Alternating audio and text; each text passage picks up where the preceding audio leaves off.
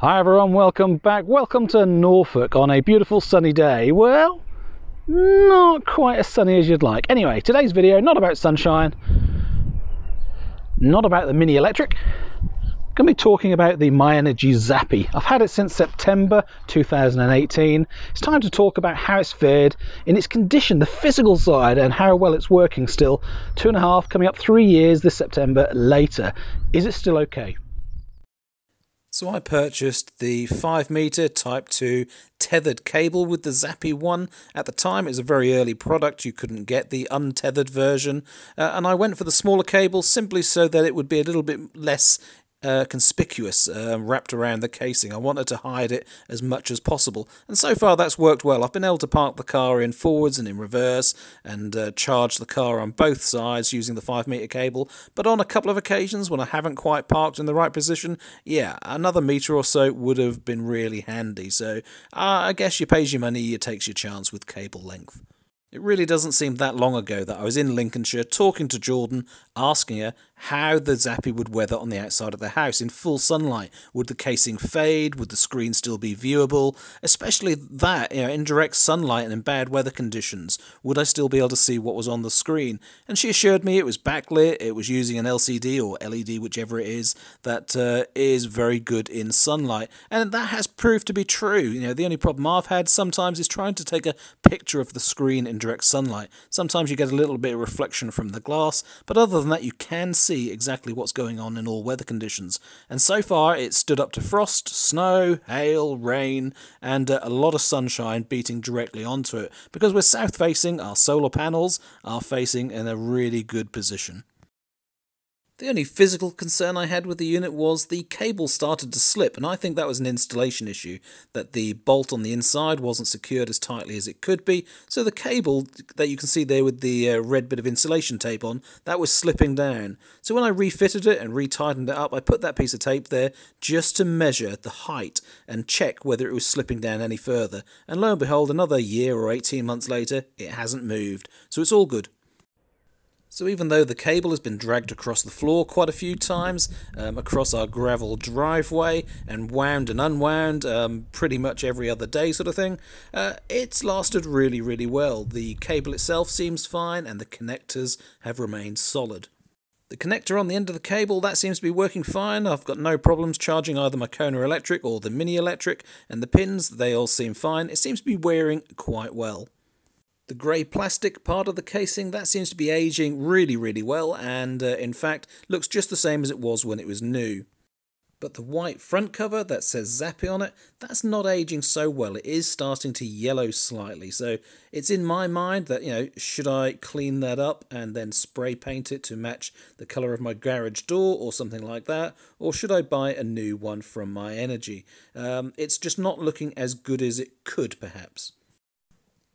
The worst problem we've had is with the grey front cover. So underneath the white panel there's a grey panel, and that has had a failed seal which has let some water in, and then that's caused some problems behind. Now Myenergi agreed that that was under warranty, and they've sent out replacements to quite a few customers that have experienced that with the very first early batches of the Zappi one.